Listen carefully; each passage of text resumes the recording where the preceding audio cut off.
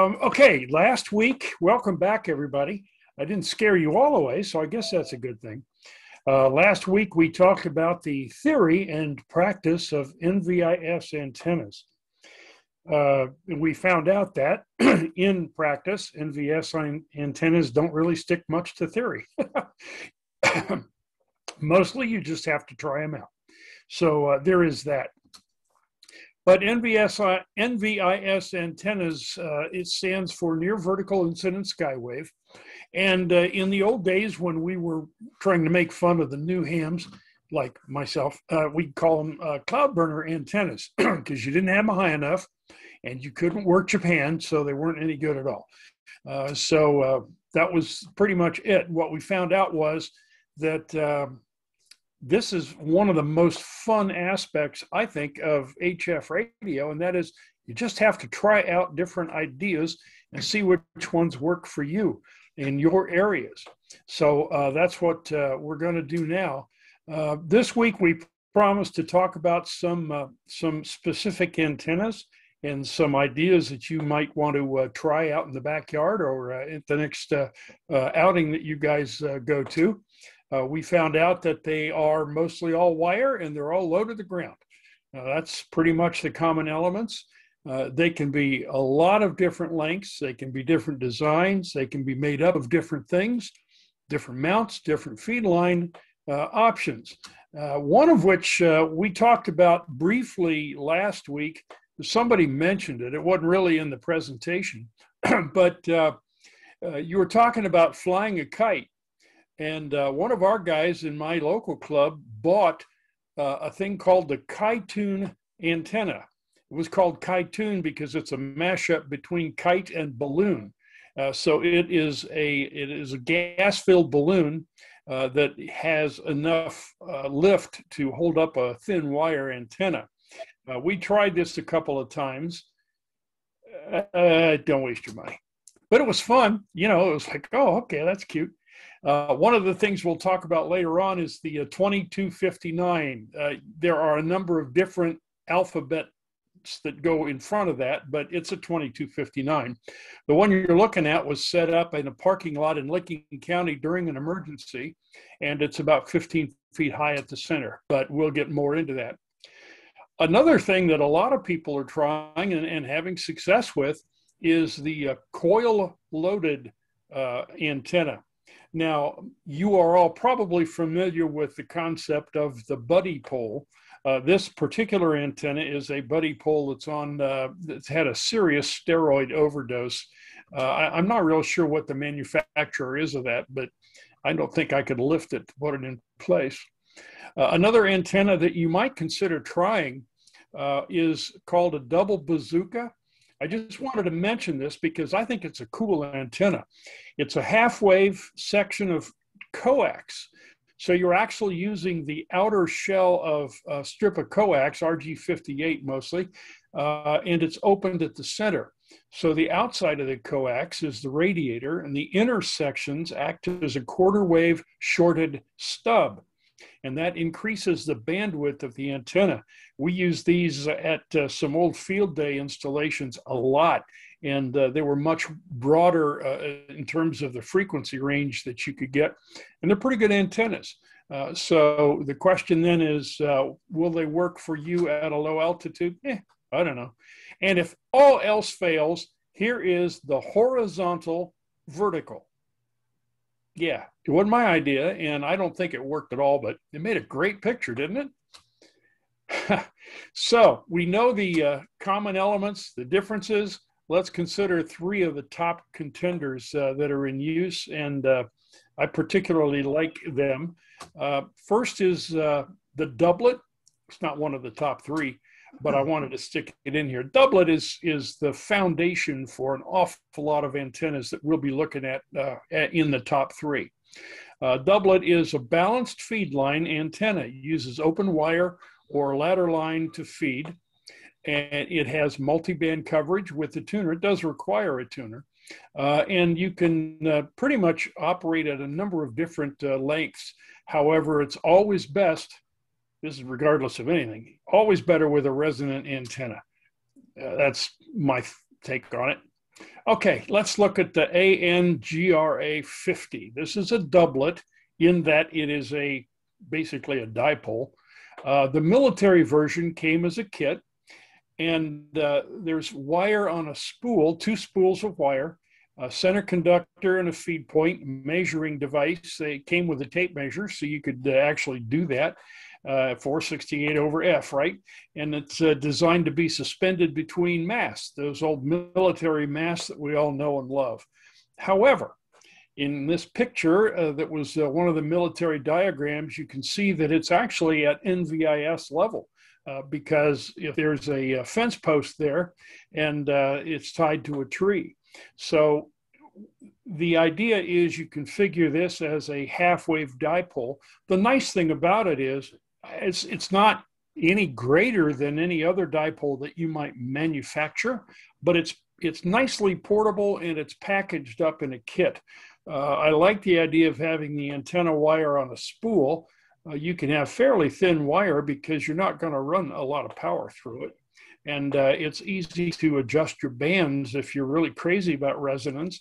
If you go from 80 to 40, you can actually cut just reduce the length of your wire and make it work. That's pretty much it for the GRA 50 doublet. I've never seen one. I haven't seen one at a Hamfest or Dayton or anywhere for sale. But I have seen pieces. You'll see maybe one with 1 spool, so make sure you get the whole thing. Okay, here's the 2259. This is a crossed low altitude inverted V antenna setup, typically used for 40 and 80 or 40 and 60, and it's highly used by the military for the different military frequencies. And I was... Are you seeing, well, the diagram, the picture is on my screen is getting covered by us. So I'm sorry if that's the case. But it comes as a kit. You can buy it from DX Engineering and several other places. And you can see that it's not really very tall and it's not very complex either. The center of antennas meet at the antennas meet at the center. You can see here, we're looking sideways onto the antennas. So if I'm standing at one, say the east side, looking across the antenna, I have a 25-foot length here and a 20-foot piece of rope with my 15-foot high meter. Then I have side views. I've stepped to the north side. I'm looking south. The other antenna is actually 38 feet per side, with 7 feet as a guy rope kind of thing. And then you can see the center T conductor, how it's kind of wired together. You don't have to buy a pre-manufactured version of this. I have a couple that I use, the green fiberglass mass pipes, and then I get an end cap that fits on top of the pipe, and I just drill a hole up there, put a UHF connector on it so I could just screw my coax directly into it and then solder the wires from the antenna to that. If you look down on the antenna, you can see how it's laid out. Now, the distance of the antenna wire, it can vary as much as you. I'm not honestly very sure where DX came up with these measurements, although they're fairly standard.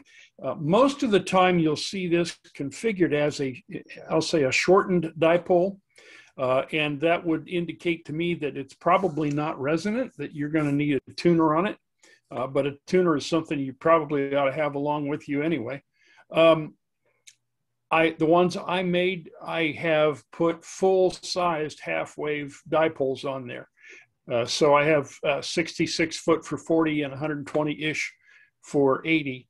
But it requires much more landscape to put something like that up. So this is one of the antennas that was at the very top end of our NVIS Day summaries. Guys were very happy with the way they worked. And like I said, we have used them a couple of times in emergency situations with great success. But that's there. Now here's the real favorite for people. This is a long wire. It's exactly what it says it is. And there you have it, folks. Oh, wait, there's a little more to it than that. It does require a tuner, and you connect the wire to your tuner, and you just hang it out there on whatever you have. If you don't have a tree, you can put a mast pipe up or any kind of support to get it up off the ground, at least a few feet, and then work the world. Well, maybe not work the world. They're not really DX antenna. One of, he's now a silent T, but VE3EED came up with some headaches because a long wire antenna, for a lot of people, they spend hours on trying to make one of these things work and then give up and figure that they've wasted their time. Now, why is that? Well, what happens is their SWR bounces around, bounces up and down, gives a very high impedance. A half wave gives a very high impedance, and the SWR into a 50 ohm transmitter just doesn't like it. So Jack took the better part of a day, a lot of coffee, a few cigars, did the math with the aid of his calculator, and found out that the problem is you don't want to have a long wire antenna that's on a half wave or any of the multiples of a half wave. Now, there will be a test at the end of the segment here, so memorize these frequencies and these feet, and we're going to scramble them and then have a multiple choice. No, we're not. So let's do it the ham way, okay? What are the good guys? Here you go. I'm going to give you a minute or two to write these down if you're interested. These are the lengths of long wire antennas that do not conflict by being a resonant element for any of the bands. So if you start out with, let's say, a 58-foot piece of wire, odds are it's going to work better for you and save you hours of trimming and cutting and moving and bending and jumping up and down and yelling. So most of the day, again, Jack took to find these numbers. These are something that you might want to keep maybe on a piece of paper or a laminated card if you do long wire antennas. Now, I'm just going to sit here for a second so you can write down the numbers. There is no test. If you want to, by the way, look, you guys know this stuff. A lot of you know this way better than I do anyhow. But you can do a DuckDuckGo and find VE3EED. And there's a lot of documentation that he has put on with these, with this data. So it's really good reading. And if you're serious about making one of these long wires work, that's a good thing. Those are for the total length of the wire, correct? Yes, right, correct, absolutely. Now, the problem is that one of the things you need to be aware of is if you get into weather like Clem's, they are prone to lightning strikes.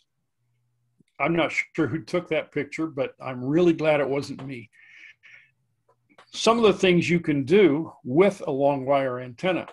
Notice that some of the diagrams actually have counterpoise underneath the mounting system. In other words, just like a vertical, they're putting radials down around it, around where it mounts to the ground there. So that's a thing. And one of the things that generally can help is running under the antenna. Now, remember we talked about this last week underneath dipoles also. It's just essentially you're building a reflector that sends more of the RF straight up, and you're actually hoping to avoid the ground, the RF dissipating into bad earth, if you will. So you might try a counterpoise, and this one shows a 1-to-1 balance. Another cool thing is you can actually send some directionality into this setup by the way that you have it slanted. I don't know the height and I don't know whether the height would actually make a lot of difference, but understand at the bottom where it shows being connected there to the ground, that does show radials underneath that point. So in essence, what you're looking at here is, like we talked about on the motorized vehicles, you're looking at a bent over vertical antenna. So that's kind of an interesting way to think of it. But you do need something to secure the far end. And then, oh boy, this didn't show up at all. I hope you guys are seeing that, the right-hand side of that picture. What this shows is that we're going from a transmitter. That's good. What's that, Dan? It's good. Everything's looking good. Oh, good, good. All right, wonderful. It shows that you're leaving the transmitter here, and then you see a ground where it has a terminating resistor at the far end. Again, there's a lot of technical stuff going on there. I've never tried it, to be honest with you, so I don't know. I don't know if it's any better or not. Again, this is try it, you'll like it. So now what? Well, what we're going to do, I hope, between now and summer is have some fun and try them. Find a typical location for where you might need an antenna like this, or locations. If you study the location, find out, if you can, anything about the nature of the earth, the ground, and the nature of the terrain that you're trying to overcome. If you're in Alaska and you're trying to jump mountain ranges, or in your Ohio and you're just trying to jump the next door neighbor's sandbox, those are things that you can take into consideration. Take the best designs, try them out, see which work, and then make the pieces go into your toolbox. Tom, you had a question? Go ahead. Yes, sir. I did not try and write down that list of numbers, but I just checked the antenna kit, and the 250-meter pieces available in the kit come out to about 328 feet. So I guess I want any of your numbers that's just shy of 328 feet. Am I correct? Well, yeah, those are, you're generally not going to have an antenna quite that long. Hang on a second. Let's try this. So I can bring these back here real quick. There we go. You're typically if you're in some kind of emergency setup, Tom, you're probably looking at maybe anywhere from 40 to 70 feet, I would guess. Much more than that, and you're going to have to start flagging and making sure that people aren't going to get strangled walking under it or something along those lines.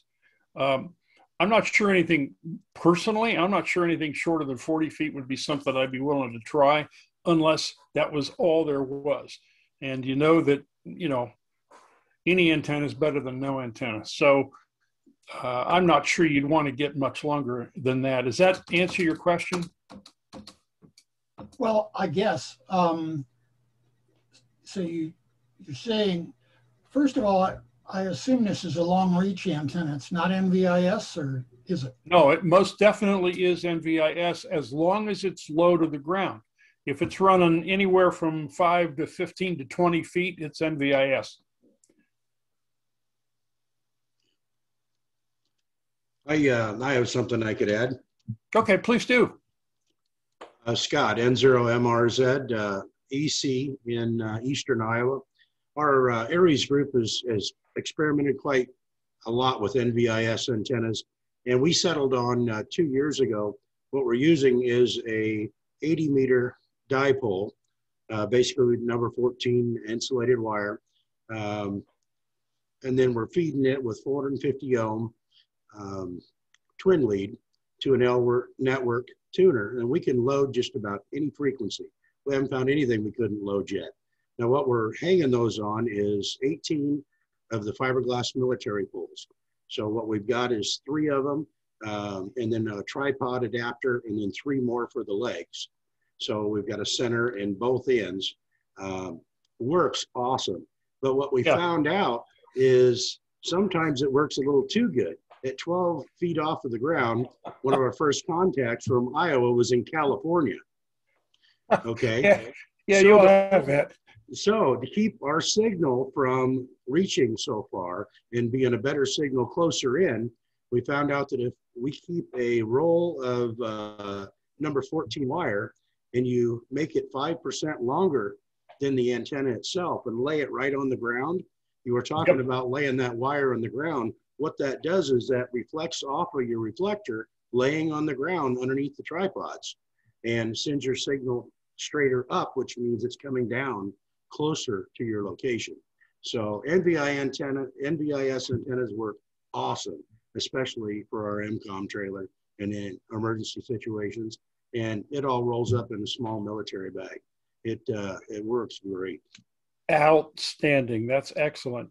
Yeah, again, sometimes just a regular antenna, if you're at home, will be just the same. But my experience has been that in a field day situation where I had a big loop, 160-meter loop antenna at about 50 feet, and then I had my 2259 on the ground at about 8 feet. I think it was two posts or two poles of that stuff.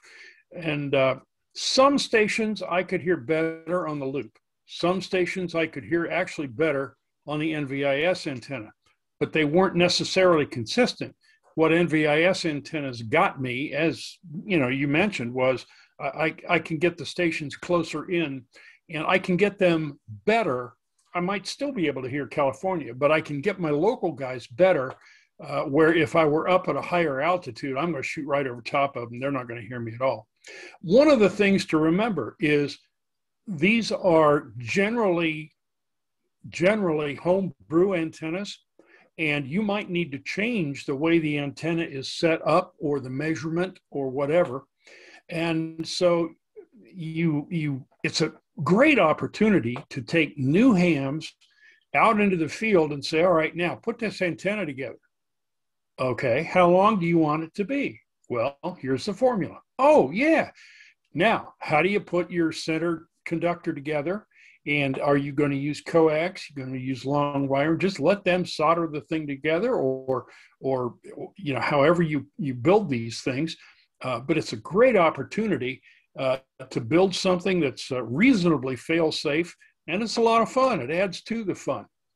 I'd like to throw the chat open here. I don't want to get everybody talking at the same time, but if we can do a chat, maybe stick something in the chat to everyone, what your favorite NVIS antenna is, or something that you have with that, and I'll try to watch here.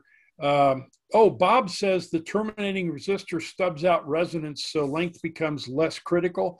That's the reason for the resistor at the end of the antenna. And as usual, you're losing some power, but that's okay. If Jay says if no one-to-one balun, what does the coax shield connect? One side to one leg of the antenna and one side to the other leg of the antenna, just like any other dipole you'd build. It's real simple stuff. In the 2259 case where I've got two crossed, I have the shield of the coax is connected to one leg of the 80 and one leg of the 40. They come together, and the center conductor of the coax then is tied to the other two legs. So I've got the same setup. I've just got two different radiators on that. Somebody talked. Go ahead. Someone wants to know if any of these particular antennas are going to be quieter than the others.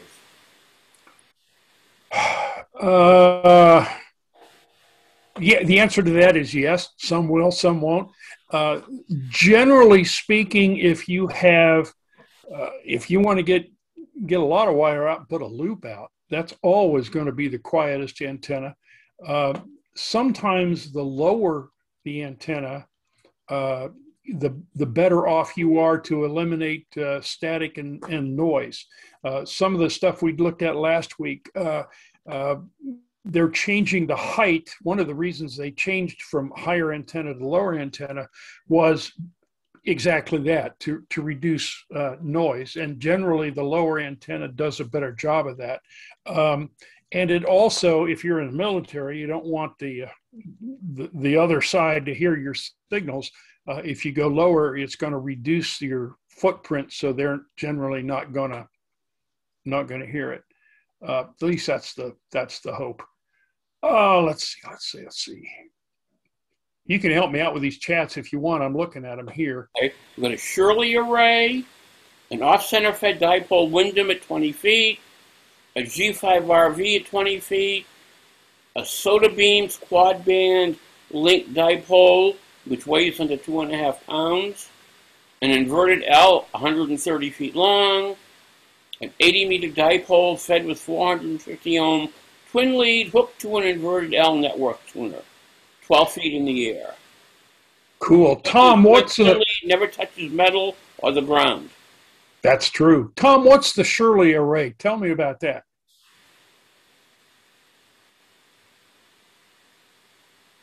It's two dipoles set, and I don't have it in front of me, but set a particular difference apart. And the height off the ground isn't set because you're going to vary that for just the reasons you were talking about. But they're set, and you use essentially a phasing harness so that they're sort of arguing with each other, and as a result, the signal between them thrusts straight up. And as a result, you have a much stronger signal than a single dipole would send up there. And it was the antenna set that the base units during the Malayan insurgency were using to talk to their anti-insurgency task forces in the jungle of Malaysia. So no kidding. It all had to be, straight up and straight down, because jungle and mountains like Malaysia, don't lend themselves to much else. So they developed the Shirley array, and we put it up for field day four years ago, 5 maybe. And anyway, it worked like gangbusters. We had more contacts right in around us here in the mid-Atlantic than we'd ever had on previous field days going back dozens of years. And so it's available online. You can even get the Australian manual for Shirley arrays downloaded if you're diligent about searching. And in my case, it's just a pair of ANGRA 50 antenna kits, which I have 6 of for Aries use. And you set up your two dipoles side by side for either 80 or 40, depending on time of day. And with the halyards that come on the 155 or the 86 mast, you can change the length of the thing with a trivial amount of tinkering between 80 and 40, and the halyards are so long they don't care whether they're supporting an 80 or a 40. Huh. Let's see if I can do this here. Oh, I don't think that worked. It's on there. Can you see the diagram? Yep. Yeah. Oh, good. I just happened to duck go it, and that's pretty much what you're talking about. Looks like a couple folded doublets. That's fascinating. What a great idea. Yeah, and it's not at all hard to put up. The only reason in that case they like the folded dipoles is that they're resonant at 300, and as a result, you can easily match them down to the 50 ohms that most transceivers like to see without a lot of finagling. But it is a very powerful kind of antenna, as we found out at field day. 6 plastic mast sets, and we had our 40 meter one up in the time it takes to talk about it, and another 6, and the 80 meter was up in not much more time. So how high were they, Tom? Oh, they were about 20 feet off the deck, either one of them. The ground, and there was a slight slope to the ground there, but we didn't care about a slight imbalance off to one side of us. We were just trying to, wash a good piece of ground around us, and did they ever fly? I mean, we had great results with them. And then on the last day, one of our wise guys in the Mark Club went out and bought 2 rolls of chicken wire. And, you know, those come in hundreds of feet. And he shoves a pipe through each one of them. He shoves a pipe through each one of them and had one of the newbies walk on the other side of the pipe, and they laid the chicken wire, which is like 4 feet across, under the blasted Shirley array. And he ruined everything. We were talking to Alaska, places like that. Well, you know, I had a couple of guys first year out try that very same thing. They had some chain link, I think, that they laid down and tried to use that as a counterpoise. And it, if anything, it worked too well. So that's interesting. That is really interesting. So I'd say stick with the Shirley and don't get fancier than that. You know, it's just leave it be. I like that. I like that.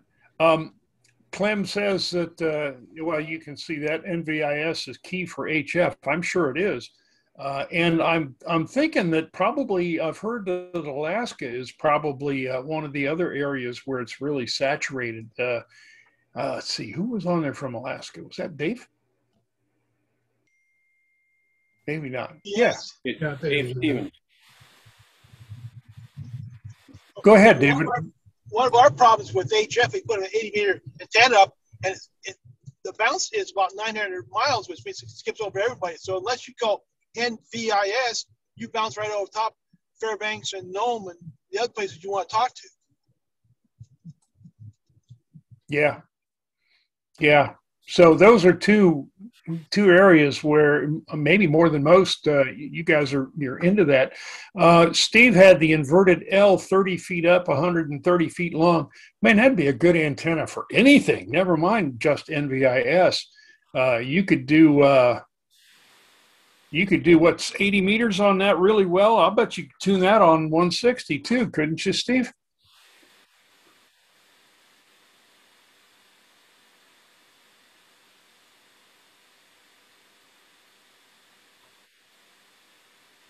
Whoops, no Steve. No Steve. Okay, that's all right. Let's see. What else do we have here? Anybody else got any cool? The soda beams are neat. That they're a nice commercial deal. G5RV is always well.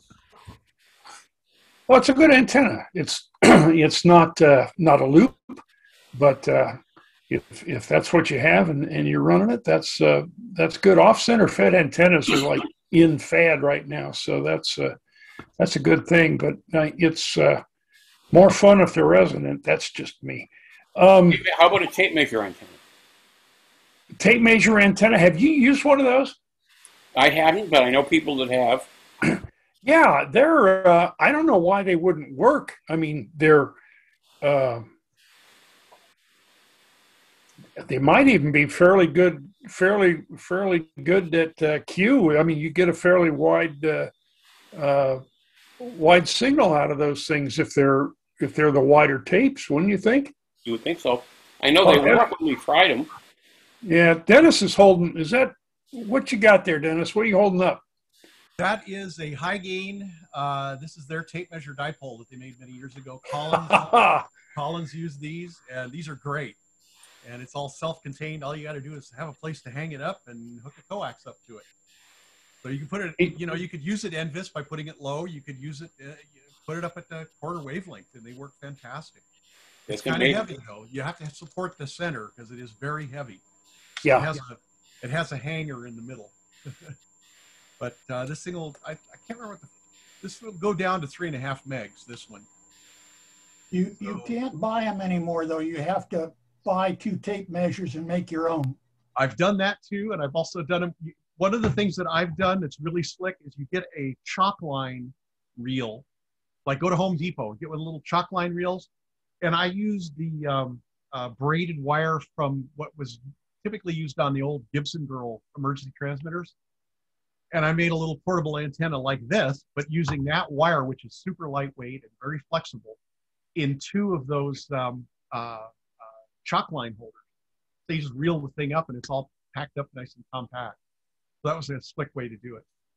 You know, If back I in the did- day, you'd disassemble an old transformer and grab that wire. If I may, you can imitate some of the GI antennas and use the chalk line containers, especially the huge ones that are, yeah, I don't know if any of you guys know the construction term, but one of the first lines you put down on any job site is a baseline. And the chalk line they're going to use for that damn thing is always 150 or more long. And you have to look for them. They're kind of rare. But you get one of those, two of those actually, and you use them at the ends, because then you're not supporting the weight of the chalk lines and all the remaining wire in the middle of the span. You support that at the ends where you've got to have halyards anyway. And the only thing that goes up in the middle is, let's say, 450 ohm window line off an appropriate balun and a 9-to-1. And the transmitter likes you, and you can tune half the world. Yeah. Hey, I wanted to mention one of the things that was said was those tripod mounts for the military mass kits. If you don't have those, you need to have 2 or 3 of those. They are awesome. Hey, Stan. To make life really easy. Go ahead, Scott. Yeah, can I share my screen for just a moment? No, not until I give you some more rights. Have you paid up front to Dan to have screen privileges? Yeah, I totally put it on my tab. Okay. We'll charge to the dust. I see yeah, never mind. Go ahead. Go ahead, Scott.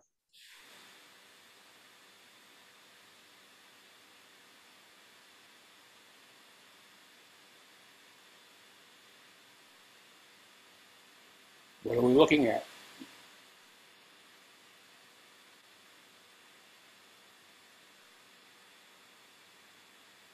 That looks like a long wire antenna suspended between 2 of the masts with tripods, right? 3. Scott, you're muted.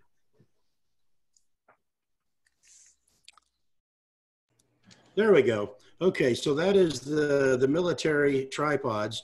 These are using 3 of the fiberglass poles for the base, and then 3 verticals, so we have 12 foot. And then this is the 80-meter dipole that's ladder line fed. And as you can see, it's setting up on electric fence posts that are just stuck in the ground. So that way that feed line, that 450 ohm feed line, doesn't touch the ground. And then we've got an insulated spot here where it hooks into our MCOM trailer. But the third one is clear down here on the end. But that works awesome. By far the best thing that we've found so far. Wow. Awesome. Is that a bar we're parked at? I know that's actually my house. The north end of it that's farthest away is actually living quarters, and the south end is my office and tool room and my shop. Well, I'm all about RV trailers as communications vehicles. I have one myself. Thanks for showing that. That's really, really good. You bet. I didn't realize there was a third mount off to the other side there, so that's okay. This is good stuff, man, and we're all learning from it. So just great. Now, Bob says parking garage roofs have an embedded rebar mesh. Oh yeah, that would be a counterpoise. Bob, would you have to clip in to actually physically attach, or is that just going to be excited in service? I would imagine it's just going to work as a counterpoise no matter what you got on top of it.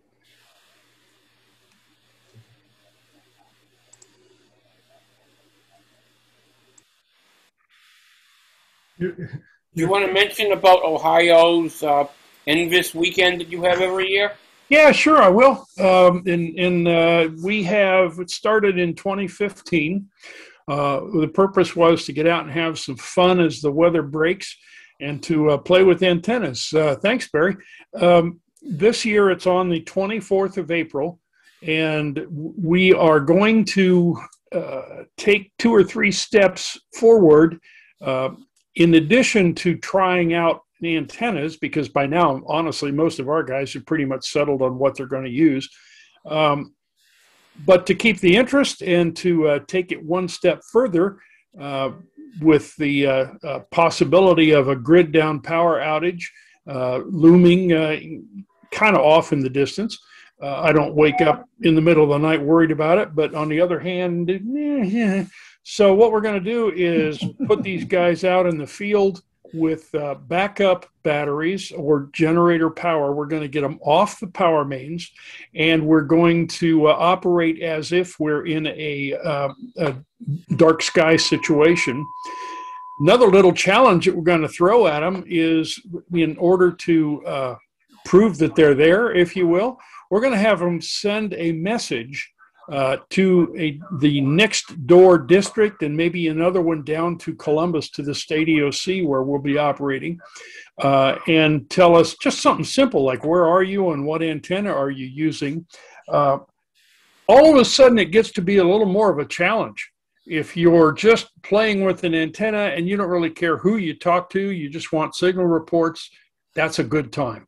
But now, if I know I have to get, if I'm in Cleveland and I know I have to get a message to somebody in Toledo, okay, now how am I going to do that? And likewise, if I have to get a message to the what we call the SARG, W8SGT at the state EOC, that's going to be a challenge. I don't care how they get it. I don't care what form the message is. It can be text, it can be WinLink, it can be FLDigi. And, you know, it could be a 213 or just an ARRL form. Doesn't matter. Just send me a message. So we're going to do that this year and see how that complicates lives for everybody out there that's gotten about their antennas. So that's coming up on the 24th. And there are several other states that are doing the same thing.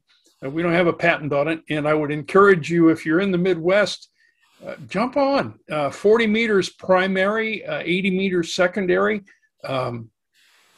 We'll see what we can do. If you're a neighboring state, by all means, feel free to get on. And that's Barry. Thank you. That's it for me. The commercial will end the presentation, Dan, unless there's other questions. I really appreciate your attention, you guys. Thank you very, very much. Well, you're doing a great job. We appreciate it. If I may. Go ahead, Tom. Someone's comment about the garage roof. We had a set, I think it's 3 years, well, maybe 4. It doesn't matter. The job was to get a message to every single county in the state, failing none, in the course of the set. We used peer-to-peer WinLink to do it. And our station was on the top floor of a hospital parking garage. And the pluses to that are, none of the guests or employees want to go to the top floor. They're allergic to it. It's never occupied. So we had the whole run of it, and we couldn't believe what magic that was for our signals. And yeah, it's Maryland. It's not Delaware, but it's still just Maryland. And we covered the whole state with NVIS with no problem at all. And off that parking garage deck, it was a miraculously strong signal, inbound and out. It worked really well. And as for your gag about tying in, the big, huge nuts that hold the stanchions for the lighting, if you've got a large enough wrench, you can loosen one of those and stick a wire under it. Now, I'm not saying anybody tampered with hospital property. Who would do that? But it worked.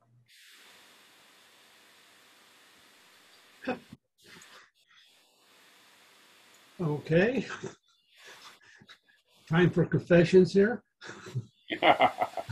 And notice the 2 auto tuners, the remote auto tuners I just put in chat. People call our club all the time over residual equipment in so-and-so's basement from grandpa's this or both of those auto tuners, both of them came to us for $0 because we were quick to respond to calls like that. And the first thing we offered them every time was, look, we can take these to the next Hamfest. We get 10%, you get everything else. And every one of these people so far have said, just get it out of my basement. I never want to see it again, which didn't break our hearts because then we could put it in the Aries cache and put it to work, and we have. And those are not the only pieces of equipment we've got. That that way we've gotten portable cameras that work for ATV and all sorts of stuff like that. So you just have to sort of haunt Craigslist and the neighborhood group watch list and Free Cycle for your county, and you'll be amazed what comes up there. You know, I just noticed something here. Little D, Dan, you're being so quiet. You usually have something to offer. What do you got to say there, WL7COO?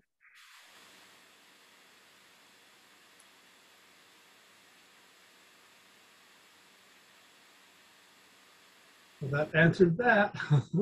Whoa. I had a Okay.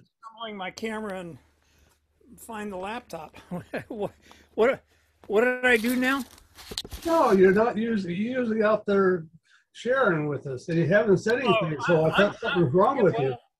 I'm curious how the gentleman that's using a G5 RV at 20 feet up is doing with the 30 feet of ladder line that feeds it.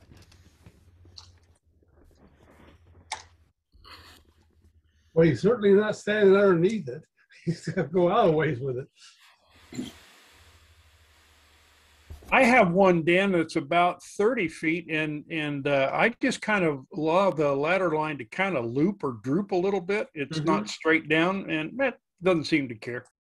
I was so impressed with the ease of use and the broadbandedness of the G5 RV that I bought a double-sized one. It was the worst thing I could have done. Put it way up in the air, had 60 feet of 450 ohm ladder line, made a dozen PVC UV resistant standoffs to keep it 30 inches away from the tower leg. And it worked like a champ until those things started rotting in the sun here and falling off one by one. Parts of that ladder line are still wrapped around the tower because I haven't been able to climb the tower since I put that thing up. But it worked like a champ for several years. Just don't rely on them over a long time. If I may pitch in on that, I was an electrician all my working life. Pieces of half-inch PVC conduit, Schedule 80 preferred, with couplings in the end. You drill through the couplings for your spacers and put them on with the black Delrin tie wraps. Those are meant to last 20 years in the sun, and they generally do. You know, PVC conduit. I didn't use the caps, but it was Class 80 PVC. And it still came apart in like 5 years? No, it was about 10 years. We've been here 22. So it didn't last as long as I needed it to. The B&W folded dipole that's also up way too high. If I could get somebody to bring it back down, I'd make happy use of it. Those things are rock solid. Standard length, double length. There's one of them. There used to be one of them on the top of every embassy all over the world. And that thing, it was a champ. I mean, it was also very broadbanded. It never needed a tuner, except for the 3 dBW tuner that's in the Kenwood, that old Kenwood I was using. Hey, Dan, yes, I have a B&W story for you. At the Ohio EOC, they built a supposedly EMP-proof structure. And what they did was, when they put the roof in, they put copper sheathing on it, and then they have like 1.5 inch copper cable that's in a star pattern centered in the building and then going out to the ends and the sidewalls and down straight to ground. We started out with one of those antennas, didn't work. And we have literally tried every single, incidentally, there's 4 60-foot towers on either corner of the building. We tried every design of antenna we could possibly think of, and all we could finally determine was that all the grounding and stuff is just taking ERF down to ground. We quit. We went out on the parking lot to make antennas. So the B&W worked fine mostly, but boy, not for us. One of our ECs in Mono County, who's really part of Nevada rather than part of California, talked about he's in law enforcement there, and they were doing something with the Marines, and he said it just blew him away because at one point the Marines needed to talk to somebody I don't know, 100, 150 miles away. And what they did is they had 2 6-foot guys holding up wooden clothespins, stretching a piece of wire for whatever length, that they wanted to use for that, getting over that mountain they were butted up against. And he said it worked like a charm. If it gets you out of KP, why not? Well, I'll tell you what, just try standing like that for an hour. Those guys earn my respect, and I never even met them. Tell them they have to stand at attention. Right. Someone made a comment about a way to tension antennas is to use the tie-down straps you can get from Harbor Freight or Home Depot with a ratchet. That's a good idea. That is what the power line guys use, only they've got a more expensive version of it. Yeah. Is a strap lock and tackle arrangement. Right. And they use that with a grip, and they tighten up to just the sag that their company told them to, and then they make it fast. Can I say one more thing about rebar and concrete structures? No. All right. Well, I won't. But it was No. Come on, Dan. when I was I've never stopped you before. I was doing farm carpentry in the summers because it paid real well. And on this one job that was just beset with problems, it kind of made me never go back to that company again. But I was there. I was on a wood deck when the crane shorted one of the, I don't know how much power was in the overhead there. I was in suburban Washington, D.C. in Bethesda, just outside the district line. And all of a sudden, there were sparks coming out of every exposed piece of rebar in that, it was an 11-story apartment building. And there were sparks spitting out of all of it. And then you could see the lights going off and the street lights going off up and down Wisconsin Avenue. So those things by definition are well tied together for grounding purposes. And top floor of a hospital parking lot, I can see that's got better ground than good old Mother Earth.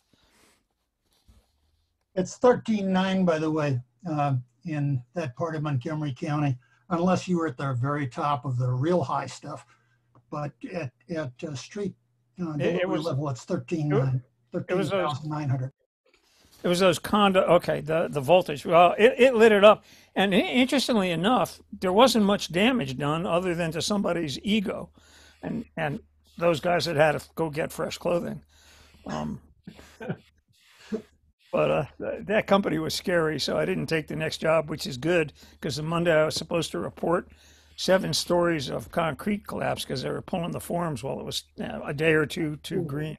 Ooh, And 7 guys died. So I guess at that point, I almost did get a little religion. Yeah, well, I was part of the collapse rescue call out in support on that, and that was an ugly, ugly incident. Miller and Long? Oh, well, the collapse rescue team comes out of Station 27, Montgomery County. It wasn't, I was off work that day, so I rolled with a support unit out of 2 House in Tacoma Park. That was, it scared me good enough to never want to work for that company and to pay attention to electricity. We had just north of where you're talking about, Dan, we were working on the studios for WTOP and on Wisconsin Avenue. And that's south of there. I know exactly where you're talking about. Okay, south of there then. And the plumber had one of these rotary saws out, one of his people, and he's going to cut through the main water line, and they've dutifully shut it off. And I said to him, hey, did you check with the electrical foreman yet? Effing electrical foreman. And I says, okay. So I went on and continued. I'd taken a break, and my job was to go get it. When I came back, that saw was welded to both sides of that cut main water line, and there was a pile of waste in the bottom of that trench. Human waste, stank bad. That WTOP building is 2 blocks from a Nike missile silo. Okay, yeah, guys. I learned that later. Okay, guys, we're running into our hour here, and we're chatting, which is great. But I can close this out, and you guys can log back in, and I hope you will, and carry on the conversation with lots of good information flowing here. So unless there's more questions. Before we go, I want to thank Stan because he really did do a wonderful pair of presentations. I mean, I was soaking up stuff. Great job. Right. Amen. Yes. I want to Stan, make a comment to Stan, if I might. Sure, go right ahead. Yeah, that at the very beginning of your presentation, you were showing some dipoles and whatnot, and one of them you said you weren't sure of the manufacturer. It was on a tripod and it had two coils. That's made by HiQ, and that it was Charlie, who lives about 18 miles north of me right now. Oh, Been to his house many times. He made HiQ antennas, and he just sold his business within the past year to another outfit who's going to take over because he's well into the age of retirement, and but he did numerous military antennas that are on today's submarines and such, and the setup that you showed there quite typical of what a lot of our Marines were using in Afghanistan and Kuwait and Iraq. I work on Camp Pendleton military base here, and so I know quite a few people that have utilized that sort of a setup for NVIS in their field of work. Anyway. thanks, man. That was really impressive antenna. That's good to know. Thank you. Hey, Stan, this is David in Alaska. My best 80 antenna I made was a double bazooka. It had a 3-inch triangle matchup where the coax hit the antenna, but it was my best 80-meter antenna I've ever made. Yeah, that Whiskey 6 Hotel India Quebec double HiQ. I priced one of those once, and it was either buy the truck or buy the antenna. So I bought the truck. But if and when I get a cyber truck, I'm gonna study that thing for several years, and then I'm gonna put just a single one of those on it. I don't think having those that have them swear they're the only mobile HF antenna to have. Let's put it like that. Well, I've got 2 trucks, and if you can see them on QRZ, they both support one of those types of antennas. Yeah, well, ladies and gentlemen, this has been great, to put it mildly. I'm going to close this out, and I hope that you guys will come right back in again. There's lots of good conversations going, and that's what we do. We have a good time with each other. This is just like a huge club meeting of our own here, folks. So 73s, I'm going to close it out. So those that got on the East Coast that are having a hard time keeping their eyeballs open can go to sleep here.